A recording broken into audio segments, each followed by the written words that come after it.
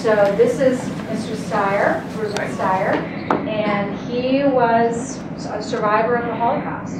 He survived some of the hardest things that people had to go through in the Holocaust. So listen very closely, and you'll hear very moving story. Thank you. Good morning, everybody.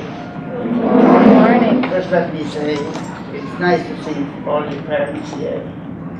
When the kids come home and they will tell you what they heard. It'll be strange to you, at least you know what they're talking about. So I want to welcome you all.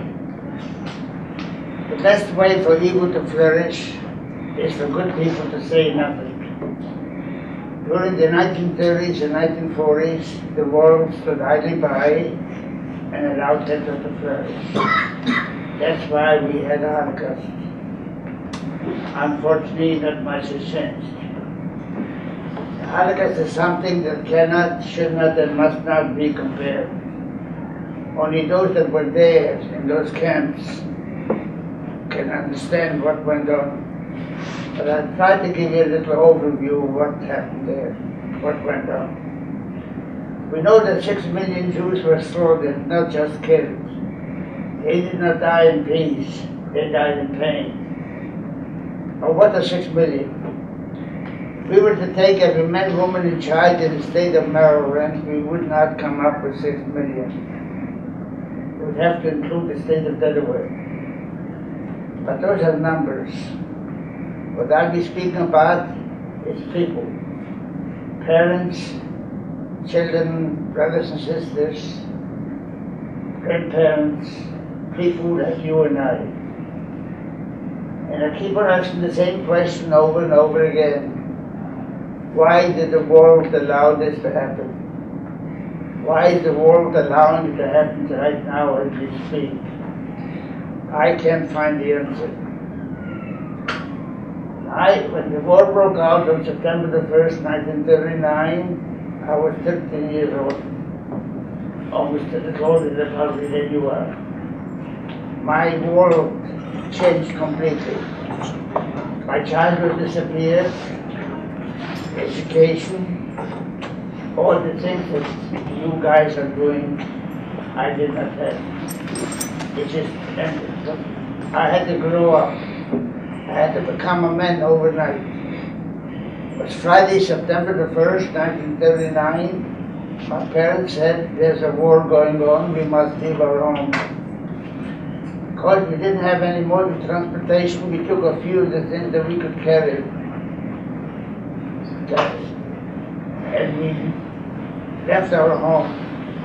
We marched all day, and as you probably know in Jewish religion, Friday at sunset, the Sabbath begins. We stopped on a field, we had a little food with us, we set out prayers, and we slept out all night. The next morning we were ready to continue, and the Germans called up to us. They told us, if we're liberated, we can go back home. We turned around and marched towards our home. Before we reached our town, everyone was stopped, Jews and Christians alike. We immediately separated the Jews from the Christians. While the Christians were allowed to go home, we were detained until Sunday early afternoon. Then we too were told we can go home. Outside of the village, they all divided. Those that went to the right, which my family were among them, came home safely. Those that went to the left, 272 men, women, and children were killed. Their crime they committed, they were born of the Jewish faith. Monday morning, the Holocaust really began. We had one synagogue in town.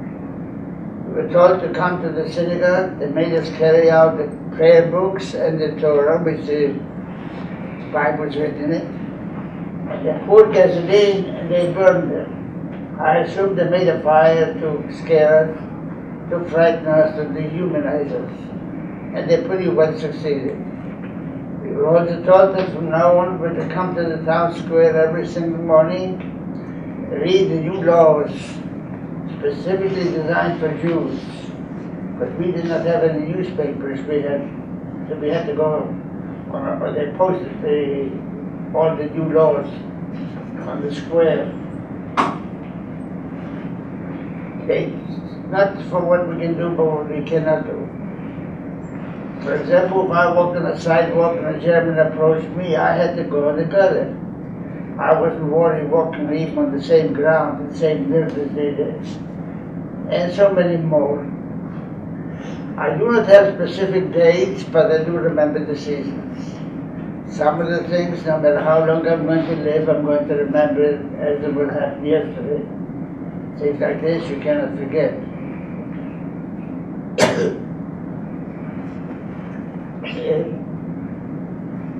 My life had changed completely from then on. As I said, I do not remember the dates, but I do remember the seasons. In the spring of 1940, we were told to leave our homes and move into an area called the ghetto. Now we hear the word ghetto being used a lot here, quite often. In this country we have a certain ethnic group, color, religion, nationality, or whatever, living in one area, it's called the ghetto. But you can come, you can go as you please. You can stay there, you can leave. Not the ghetto that I'm going to be describing to you. It showed the biggest slum area that they could find, and there were many of them in Europe, as there are here. And they told us to move in the side each family so-called living quarters. I come a family of 8. We were given one room, probably no bigger than the room you have at home. How do 8 people live in one room? Again, because we didn't have any mode of transportation, we took a few of the things that we could carry. No furniture. There was little bedding, and little clothes, little food we had, that were the bare necessities, and moved into that area, as you can see it in the first poster. My mother, in that room we had one bed. My mother and my younger sister slept in it. The rest of us had to bed down over a stable. There wasn't any room to lie down. Summertime, the nights are not as hot and humid as they are here, it's bearable. But in the winter time, it gets very, very cold. I've been here a long time, and I've never had a night that was as cold as over there. It's usually below 0. But we didn't have enough bedding. We literally wore our clothes 24 hours a day, just to keep warm. That was not a problem where we're going to sleep. I'm sure most of us here, I know I could. I'm tired enough, I could lie down on this floor, stretch out my arms, put my head on it, and fall asleep. There were many more bigger problems than that. In a slum area as it is here, there's no industry. There are no factories, no business. There's no business and no factories, there are no jobs. We had to find a way how to get a little food in the house. I had to grow up. I had to be a man. My younger brother, older brother, and I, we became the so-called sole breadwinners. Summertime we would smuggle out of the ghetto, crawling on our arms and legs and our bellies, so no one could notice us, onto our feet where the farmers planted something and dug up with our hands and brought it home. Once we got it home, my mother had to ration it. Because if the weather was bad, it was raining, we could not crawl on our arms and legs and bellies. That meant nothing was coming in. But that's in the summertime. What about the other 3 seasons? Fall, winter, and spring, when nothing is growing. We had to find again a way how to get a little food, how to get a little money. We knew that the Poles, most Poles, were very, very anti-Semitic. I learned that practically the day I was born. I remember I must have been 2, 3 at the most. A pastor was sitting in my father's lap and somebody threw a rock through the window. Each and every Jewish home had shutters. Once the sun went down, we closed the shutters. There used to be a sport with the kids to walk around and throw rocks through the windows. When I went to school, I did not sit with everybody else. I had to sit in the back because I was Jewish. We did not have any indoor plumbing like we have here. We had outhouses. Once I got that classroom, I would not leave because our playgrounds were not paved like they are here. They're made out of dirt and stones. I would go out, they would sit there and throw sand in our faces. Never walked to school or left school walking, always ran. And there were so many other things. But we had to take chances.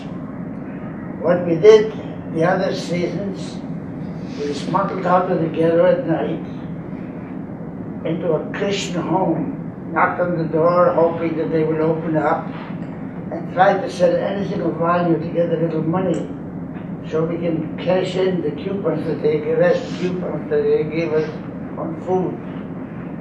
But even there was a problem. The snow starts coming down in November, it does not leave it until sometimes in March. As we know, if we walk in snow, we leave footprints. All the Germans had to do is to see where we came from, where we went, and that would be suicidal. We literally prayed for a blizzard. Snow would come down, the wind would blow and cover up the footprints. The purpose of the ghetto was to have all Jews concentrated in one small area. But they were ready to take us away for extermination, and they were their main goal, their only goal. They had us in one small area, like you see here, the second poster. All they had to do is come there and it's like fish in a pond, throw in the net and put us out. April the 12th, 1942 is one day that I will do remember. I was 16 years old. My parents felt when they come and they're going to try to they're not going to take me as a child. Little did they know then what was about to happen. My father, older brother and older sister went to hiding. I still don't know where they hid, but it didn't matter. Middle of the night we heard a truck pulling up. The Germans were always very loud in their boots and trucks. My mother immediately went to the door, knowing if she doesn't open it up when they're there, they're going to break it. And we had no way of replacing it. No sooner did she get it, there was a knock on the door. She opened it up. They came in like a tank. They knocked it down. She picked themselves up and they yelled out the names of my father and older brother. Where are they? My mother said, I don't know. She probably didn't. She didn't here to tell me. Kept on screaming, repeating the same question. They got the same answer. They looked at me and told me to stand up. I stood up. They came over and grabbed me by my arm. My mother, as all of your mothers and your mothers, grabbed me by the other. But she and I were no match for them. Started pulling me out, and my mother started pulling me, they grabbed me by my arm and started pulling me out. My mother grabbed me by the others, but she and I were no match. I was taken away from me never to see, or for that matter knowing what happened to my parents, as you can see it here, and the three younger siblings. I do not remember what the Germans looked like. I did not look at them. But never will I forget the expression, the faces of my mother and my three younger siblings that stayed at home. Keep on wondering when my father came home and my two older siblings came home, when they were told what happened, how did they feel and what did they look like. I never know that either. I was taken away to a camp and I got there, they took several things from me. They took my family, they took my freedom, they took my name, and they gave us, and we had to get undressed, leave everything behind us. We stood there naked. And they gave us, each one of us, a new outfit consisting of a pair of pants and a jacket. And sat down there with top and bottom sewed together, a pair of shoes, no socks, a blanket that served as a sheet in the cover, and a burlap bag to fill up with straw that became our mattress.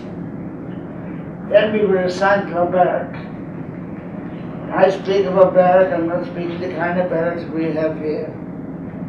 These were huts. If you ever go to the museum, you see pictures of them. Made out of boards, and 4 walls, a roof and a floor. One end a window, on the other end a door. And we had bunk beds. 2 long tables with benches on each side, and 2 buckets for human waste. At night there was curfew, we were not allowed to go out. Every morning we took turns and emptied it. I filled up that straw and I put it up on my bunk, and I climbed up on it and I lay down with my face into the straw. Lie there all night crying.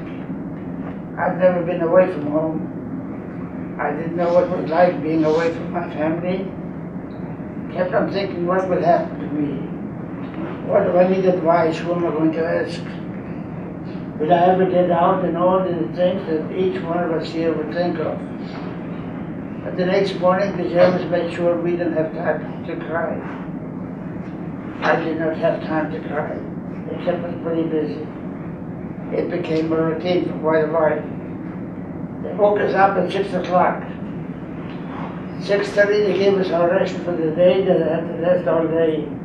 A cup or substitute coffee. No bread, no cereal, no nothing. 7 o'clock we had to be ready, lined up in the rows of 5, and march for a whole hour to work. First day we got to work, they gave each one of us a shovel. Told us if we lose that shovel, we'd have to dig dirt with our hands. The kind of work we did, we literally moved mountains into valleys, we leveled the grounds so we could build ammunition factories. We worked from 8 till 12, no matter what the weather was. There were no slow days or rain days or any kind of days. It was work every day. We worked from 8 till 12 non-stop, no matter what the weather was. 12 to 12:30 we had so-called rest period. The weather was nice. I would just lie down on the dirt, stretch out my arms, and either take a quick nap or rest a little bit. We had to conserve every bit of energy we could. Then we worked from 12 to 30 to 6 o'clock non-stop. 6 o'clock we were counted and marched back to camp a whole hour.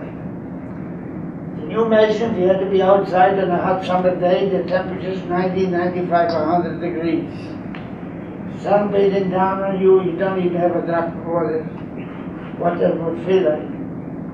By the winter time, your parents wouldn't allow you to leave home without. We did not have any heavy coats, gloves, scarves, hats, decent shoes, all the things that your parents make sure that you wear. We're out there on a very cold day, below freezing. Snow coming down, blizzards, rain, whatever, and don't even have a hot cup of coffee. We had no one to complain. Got back to camp at 7 o'clock, around 7 o'clock. In the middle of the camp there was one barrack that housed about a dozen showers on one side, and boards cut out with holes that we used for toilets. There was no privacy or anything. We had a half an hour time to use both facilities. We were about 1,200 men, give or take some, depending on how many died. Half an hour is 1,800 seconds. We were on 1,200 men. Divide 1,200 into 1,800, you have 1.5 seconds to use these facilities. It takes longer than that to get in. First few men that got in had a little hot water in there, it's cold water. The summertime, any kind of water was very refreshing. What about in the winter time, or even a day like today? Even if I had the opportunity to get in and get a little hot water, I would not do it. Because the things that we all take so much for granted, we did not have. We did not have any towel to dry ourselves off. We didn't have any toilet paper, tissues, toothpaste, all the things that we found in our bedroom. But it meant we walked around for weeks and months without putting a drop of water in our bodies. If you don't bathe, lice form and they're very infectious. Usually typhoid, and that's a killer, had the Germans kill us first. When I was liberated, it took me 7 months before I could see my original color of the skin, my skin. I had 3 years worth of dirt in the camps, and 2 years worth of dirt in the ghetto. 7:30 they gave us our ration for the day. I'm sure you had studied in school and you heard your parents say, you got to eat certain kind of foods. Got to have your fruits, your vegetables, your meats, and your milk, and all the things as we know it. And the whole time that I was in the camps, for 3 years and 3 days to be exactly, I never saw most of these things, not only. They gave us a small portion of bread and a cup of soup made out of rutabaga they would feed the cattle. That had to last 24 hours. That was our meal every day. How any one of us survived, it's got to be the greatest miracle, at least in my opinion. In 1943, again, spring 43, we were transferred from one camp to the other. The difference was in the first camp we had the Wehrmacht, the military. These were middle-aged men, they weren't able to fight and they were on the war front. They weren't so bad. By not being bad, they left us alone and we were happy. We thought of them as angels. Then we went to a camp where we had to deal with different kind of guards. These were Hitler's elite, the SS. I am not going to describe to you a lot of things, what they did to us, they're too graphic. Difference was between the first ones and the second ones. Second ones, the punishments were so much more severe. Two most often used punishments were you had to take a chair, pick them up by the front legs, and you guys may want to try because these are very light chairs. Ours were much heavier. You had to pick them up by the front legs because the rear legs at the back has more weight, it pulls you down. Stand on your toes, but don't put your heels down. And see how long you're going to last. And you fellow guys, probably much stronger than we were. They used to sit there as a sometime, if by accident I fell back and my heels touched the ground, they would turn it over and start it over again. The other one was specially designed desks. They used a whip very effectively. Sometimes 25, sometimes 50 lashes. All depends on what crime I committed. And they could put me out for anything that they felt like. Sometimes they gave us 25, sometimes 50. Sometimes they allowed us to keep our pants up, other times we had to put them down. And when we had to put our pants down, they literally cut through the flesh. When they finished with us, all we could do was clean ourselves up, wipe off the blood, but make sure that we go to work the next day. There were no sick days. Anybody that couldn't go to work would be sent away, never to be seen or heard from again. As the war was coming to an end of 1944, we never had a calendar or even a date or a time. We were told we were going to evacuate the camp. We did not have any personal belongings except that literally that lousy blanket. But we had to learn how to help us a little bit survive. We didn't have an aspirin, we didn't have a Band-Aid, we had nothing. But I had learned that you take paper, put them between your clothes, you keep the wind out, therefore keep your body temperature in. I took a cement paper bag and I put it between my clothes, and I was ready to go. They also gave us a new pair of shoes with wooden soles. Maybe some of you ladies wore wooden soles. You walk in snow, and and wooden soles, the snow sticks to it. You don't kick it off, you can twist an ankle or break a leg. We marched on dirt roads and covered with snow or dirt. They weren't plowed. And if you didn't kick it off, as I said, you could break a leg. And if you don't kick off the snow, you get taller and taller. Many of us were weaker than others, and those that, when they kicked it off, the weak ones fell down. Once they fell down, many of them weren't strong enough to get up. They would shoot in, and we had a truck following us and picking up bodies like a pickup trash on the highway. We marched all day. At the end of the day, it was getting dark. They told us we could stop.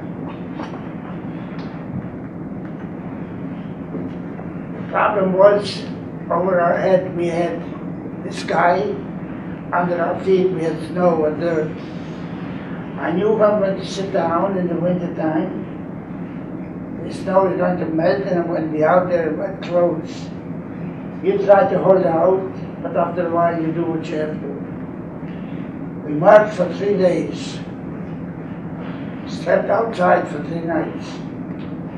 After 3 days, they finally marched us over to a railroad track, and a train pulled up. As you can see it right here. They opened up the gates. They pushed in about 100 or so, as many as they could. They gave each one of us a loaf of bread about the size of a brick, and they gave us the famous bucket for human waste. And they closed the gate. Had it been the summertime, we probably would have suffocated. Fortunately, it was the winter time, and little air seeped through. We go to the museum in Washington, D.C. with one of those cars. They were very nice and neat. But anyone that was in there will tell you there was hell on earth. It's beyond description, and I'm not even going to attempt to. There wasn't any room to sit down. After a while, the little room became available. But when I looked down that floor, as dirty, filthy as I felt, I could not get myself to sit down. You can only imagine. The bucket overran and spread all over the floor. But again, after a while, you do what you have to. You don't get used to it. You just suffer with it. The best way I can describe the condition of that car, after 3 days and 3 nights, and they finally opened up the gate to let us out. Out of 100 or so that they pushed in, 10 of us walked out alive. We were taken by truck to a camp called Bergen-Belsen. Bergen-Belsen are like Auschwitz, Treblinka, and others, did not have any gas chambers, did not have any crematoriums. They didn't need any. All they had to do was put us there and nature would take care of us. When I got there, I was hoping at least there's going to be a little straw. I can lie down and rest. Instead, they put us into an empty shed. The floors were wet, there were holes in the roof. Guess the snow melted and dripped down. We sat down between each other's legs to keep the wind out. And like a domino effect, we fell back and fell asleep. The next morning, it became a routine for the remainder of my incarceration. They woke us up between 4 and 4:30. We had to go outside, no matter what the weather was, in this winter time. And line up the rows of 5, wait for them to come around to be counted. Bring out all the dead bodies that died overnight, pile them up in 5s, and wait for them to come around and between 2 and 2:30 to count us. They turned up the water. They turned up the water, but they turned it on between 10 and 10:30. But we were not allowed to get out of the line. That meant we had nothing to drink. I was literally hoping for a little rain or snow. If it would rain, I would just put the palms of my hands out and catch a few drops of rain. There's a little fluid in my body. If it snowed, I would take it off my clothes or even get down to the ground and just pick it up with some dirt. stay it out, anything to get something in my into my stomach. After we were counted, we got our ration that had the rest the whole day. I mentioned before they were giving us a small portion of bread and a little bit of soup. They took the bread away. I assumed they did it to speed up the dying. And the whole time that I was in Bergen-Belsen, that's all I ever had is a cup of soup. Again, how I survived, I don't know. After we finished our meal, we had a job to do. The job was the camp was literally littered with dead bodies. As you can see it right here. We walked over bodies. Our job was to remove it. What we did, we tied them on by their arms and legs with belts. There were thousands of belts. Dragged them in the mud and the snow on the ground onto huge graves, as you can see in the next poster. We threw them in, broken, everything, just threw them in. We would not stop until everyone was removed. After we finished our job, we just stood around outside. I mean, again, no matter what the weather was, it was better than inside. They brought in transport every single day, both men and women. We were caged in. One day a group of women would come again, and I just stood around. I still don't know what I did, probably daydreaming or whatever.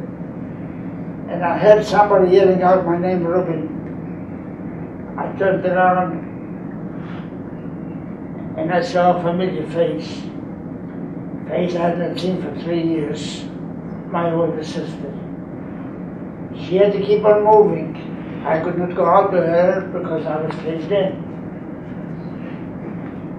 Oh, now I knew that she was there, but I did not know if she dead or if she alive. These huge holes were near the women's section. Every time I saw a woman lying face down, I would turn her over, hoping I won't recognize her. Fortunately, I did not. Finally, the day of the so-called liberation came. I say so-called liberation is now, 60-some years, and I'm still here.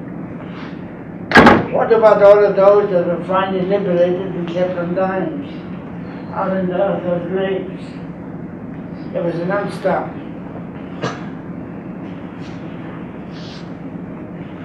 Among those that died just before liberation is a young lady, you might have read the book. Her name is Anne Frank, in Bergen-Belsen. Keep on wondering what would have Anne Frank have accomplished, what would she have achieved, how much would she have contributed if she had been around today? We would never know. How many Anne Franks were there? Among them, there's some right here that I personally know. And why? When I was liberated, I was as close to dying as anybody could be. So some men walked into a warehouse and I figured there must be something I might want. I could not walk, I dragged myself over with my last bit of energy in my body. And I saw bread. I cannot describe to you what that bread looked like to me. The biggest lottery could not make me as happy. I pulled over 4 small loaves of bread. Somebody saw me having them. He took 2 away from me and I wasn't strong enough to fight him. I put 2 in my coat and I went into a coma. For the next few days, 5, 6 days, I was out. I still don't know what happened. When people found each other in the camps, they walked through the living and the dead to see whether they recognized a face, that they could notify a loved one. A girl found me. She went, she notified my sister. My sister was sick too. She had typhus and who knows what else. But she was the stronger of the 2.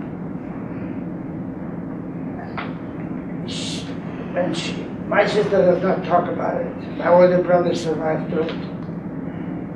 But she gave me bits and pieces. A few years ago, she gave me a little more information. I I went to speak to a class in Baltimore, and I said to her, she came down to visit me, she lived in Europe, and I said, I'm going to speak to school, why don't you come with me and listen to me? She says, you know I don't talk about it. I said, I do, I'm not asking you. What I want you to do is come and listen, maybe you can add, subtract or something. And she did. When I got there after I finished my speech, first question was, what was it like after liberation? I turned to her and I said, Cassie, you know, I don't know, I was out, you were there, why don't you tell him? And she agreed. When she came there, I was still in a coma. She found me naked. She took off her underwear and put it on me. Give me back some decency, some humanity. I truly feel if my sister would not have been there, that I would not be standing here. My mother gave birth to me 19 years before that.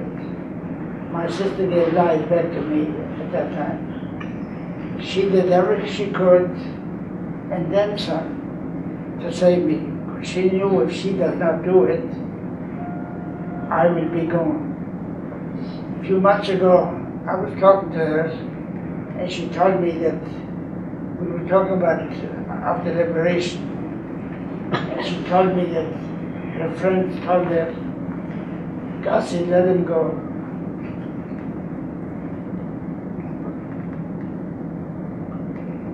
And she would not give up.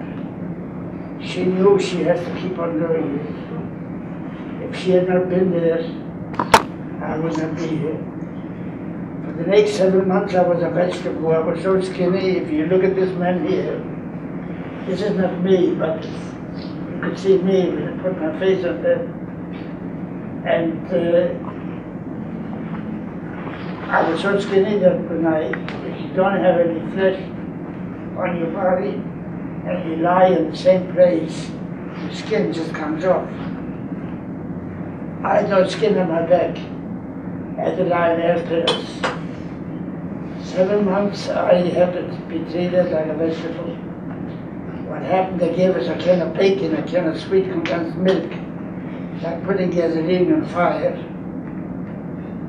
They gave us diarrhea, dysentery, and everything just flushed through our bodies.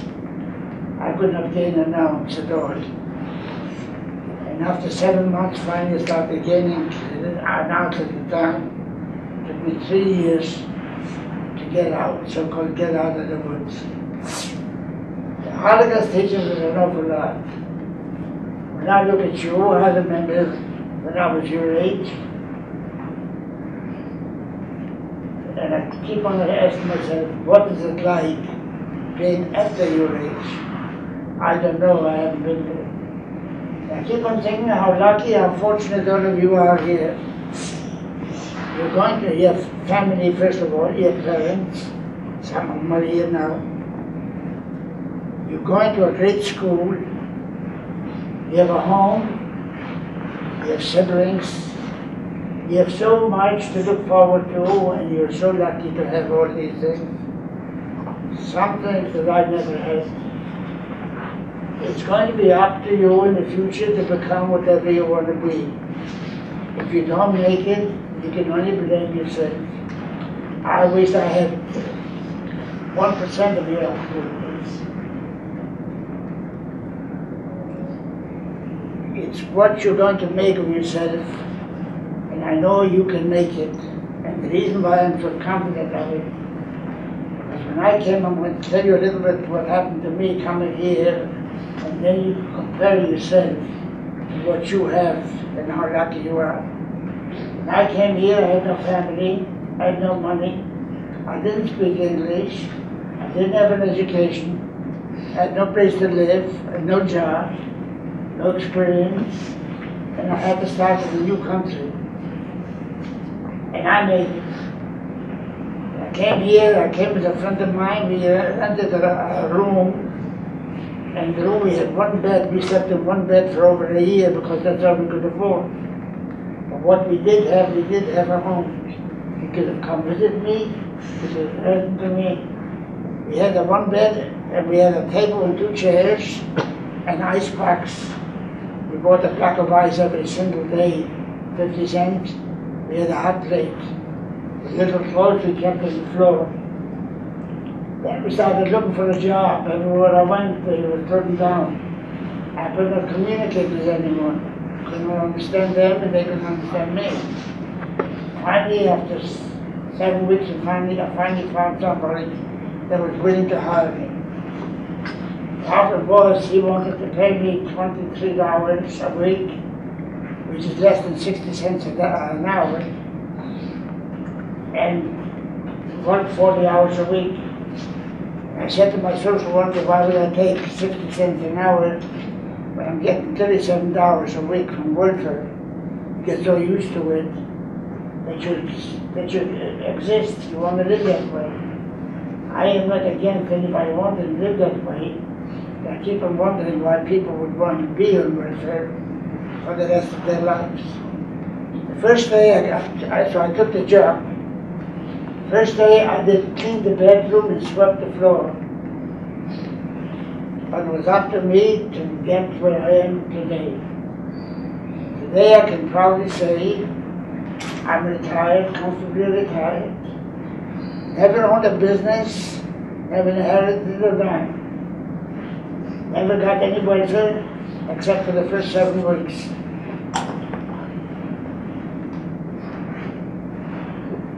I have been married now 61 years, it'll be this week. Same woman. We have 3 children. They're all educated. Went to higher education. We have 7 grandchildren. They have finished school already. Because in this country, if I could make it, think what you can do. If you ever fail, remember what I said. It's your fault, no one else's. But we have something in this country that's even more important than that. Something that practically everyone takes it for granted. Something that's called freedom. You're free to do whatever you want. You have the ability to become anything you want to be. Because I made it, think what you can do. And freedom is something that we must protect with everything we've got. But once we lose it, it's so very, very hard to get back.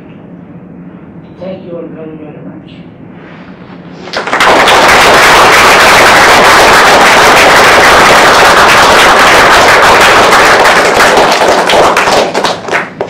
Now it's going to be your turn.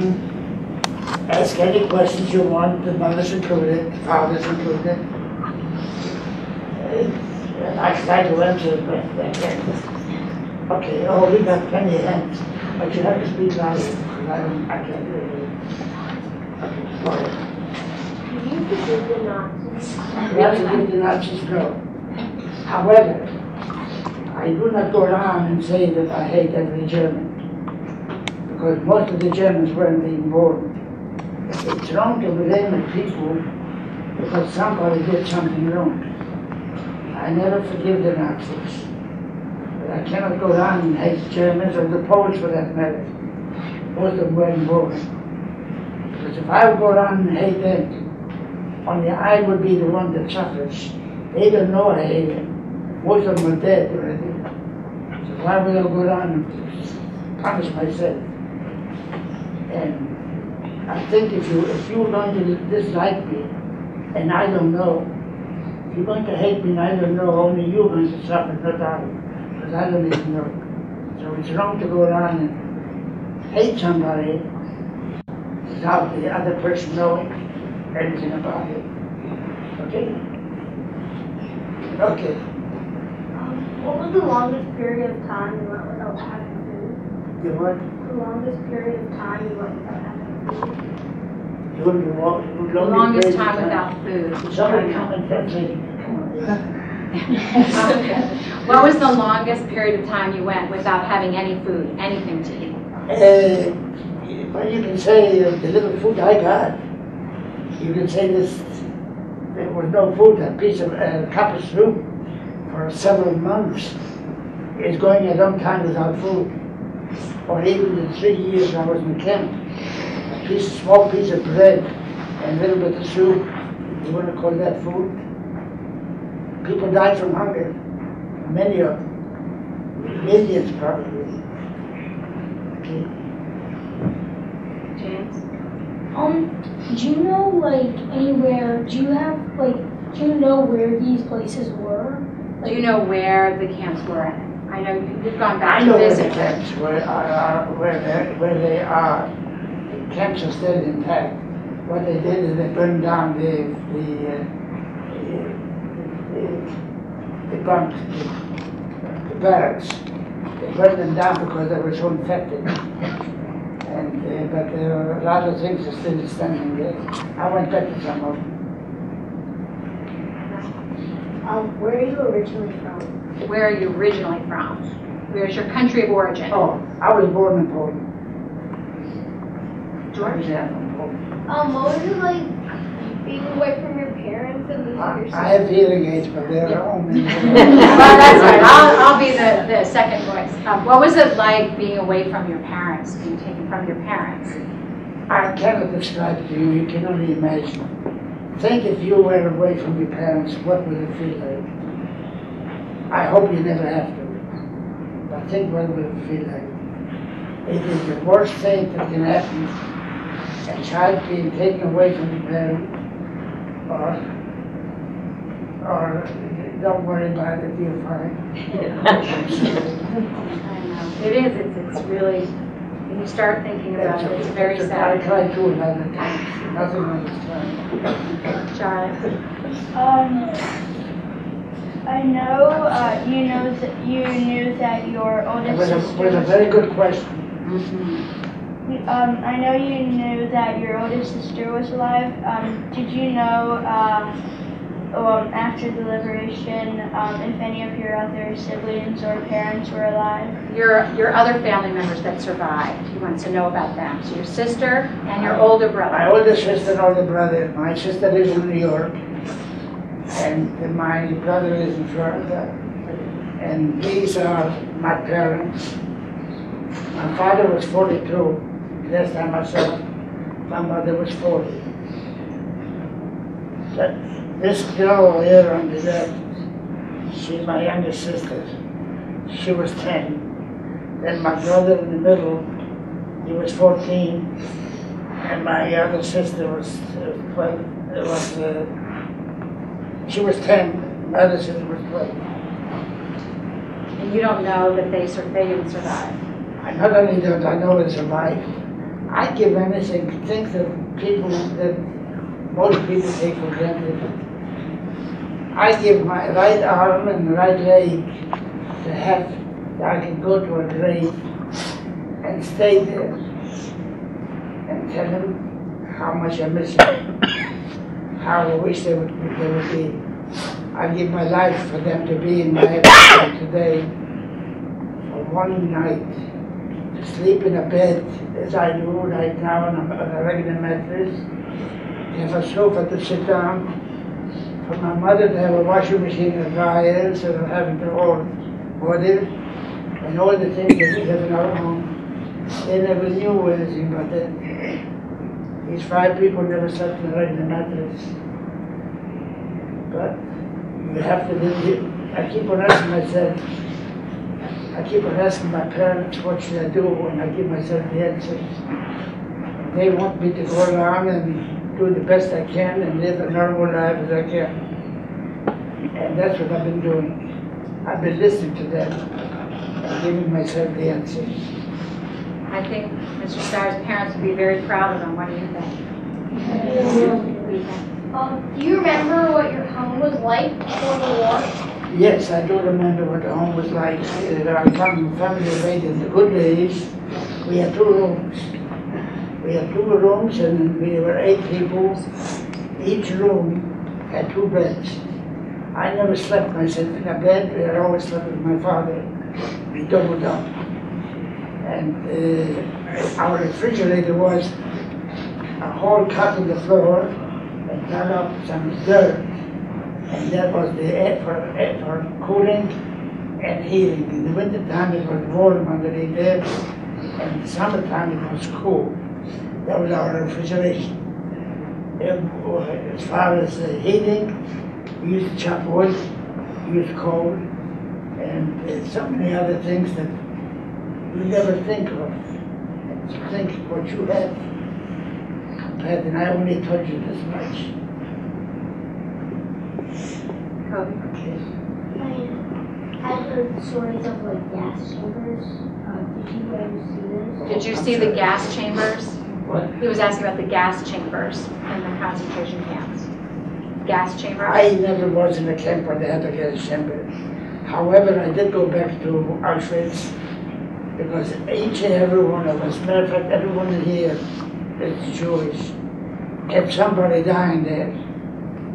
Because they all came over here, ancestors came over here. So I went back there to Auschwitz. That is our so-called our cemetery. I don't know whether any members of my family were there, not just my parents or my siblings, uncles, grandparents, aunts, cousins, and all kind of relatives. William? Did you see anyone die? He wanted to know what it was like to see someone die. What's it like? Is that the question? In the beginning it's terrible, but after a while you have to get used to it. If not, if you ask me how did I survive, I can give you two reasons. None others, but two. I'm not sure that's what it is, but I can give you two reasons. Never to give up. No matter how bad it is, somebody has it worse. If you can't do a paper, don't ever give up because you're going to do it. It might be harder for you to do it than somewhere else, but you can make it. And you got to have luck. Without luck, you're not going to get nowhere. Those are the only two reasons that I can give. My survival. Never wanted to die. I've seen people, two men, particularly two men, dying overnight. They gave up. One died just the day before liberation. A friend of mine from my town, and he said to me, Rubin, I'm not going to make it. And he didn't. Another one, when I was in the hospital, they used to send home different nationalities. And they took the small numbers first. They sent the Italians home first. There was an Italian lying next to me in bed. And they told him he cannot go home because he's too sick. He took it so seriously, and the next day, there was a sheet over him. He died. So no matter what it is, don't ever, ever give up. You can do more for yourself than the doctor can. But you got to want to do it. Do two more, Mana. When you came to America, how did you get a job if you couldn't speak the language? How did you get your job with no language? How did you get the job here? To clean the bathroom and sweep the floor, you don't have to know the language. No, like how do you ask for a job? How did you even go about asking? Did you have people here Well, helping? not acting. This man with the job I got, he spoke my language, yes. So that helped me an awful lot. But you don't need any supervisors tell me to clean the bathroom and sweep the floor. Okay. Yeah, last one. Why are there giant bones on that? What are the bones on the picture right here? Which picture? This here? No, the other ones are right here. Those are, yeah, that's how, this is his leg right here. And this is his arm. He must be either in a coma or he's so sick he can't move, as I was. So, skin and bone, there's no flesh on it.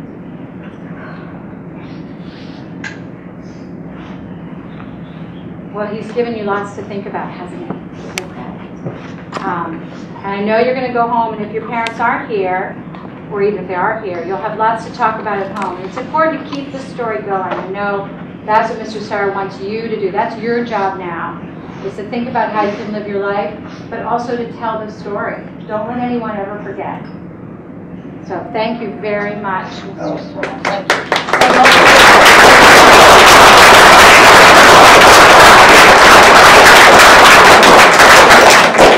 Parents, since you didn't ask any questions, if you want to ask me after they leave, feel free. Yeah, we'll send the boys back to their class and again, Is it okay? parents are welcome. Right. Thank you. Thank you.